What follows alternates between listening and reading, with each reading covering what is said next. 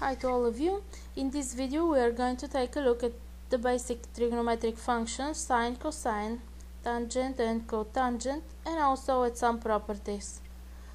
First note that the graph of the sine function is symmetric with respect to the origin. Means that the function is odd. And the graph of cosine function is symmetric with respect to the y-axis. This means the cosine function is even. So sine of negative x equals negative sine of x, and cosine of negative x equals cosine of x. Note also that shifting the graph of the sine function pi over 2 units to the left produces the graph of the cosine function. So cosine of x equals sine of x plus pi over 2.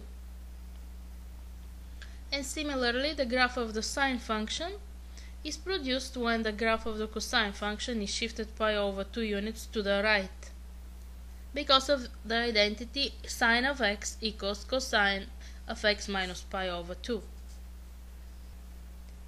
The function cosine and sine are periodic functions.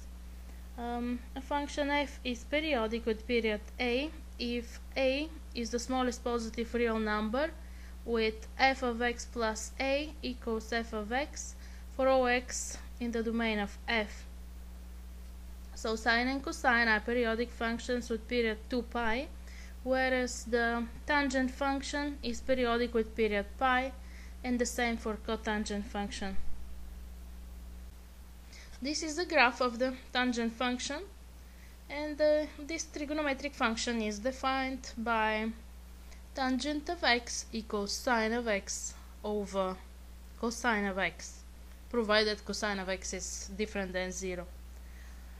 The tangent function is an odd function, as you can see. The graph is symmetric with respect to the origin. The tangent function is defined in terms of a ratio that creates asymptotic behavior at the zeros of the denominator.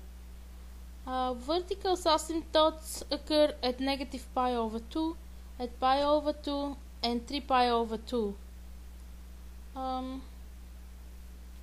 We can tell that the function is increasing throughout the interval negative pi over 2 to pi over 2, and the function has a period of pi. Also, the function is an odd function. It's symmetric about the origin, and tangent of negative x equals negative tangent of x. This is the graph of cotangent function, and it's also defined in terms of a ratio. It displays asymptotic behavior at the zeros of the denominator. Cotangent of x equals cosine of x over sine of x. The vertical asymptotes occur at 0, pi, and 2 pi.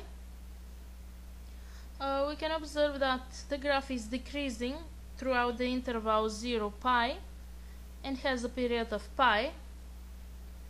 And also notice that the function is odd, which means cotangent of negative x equals negative cotangent x.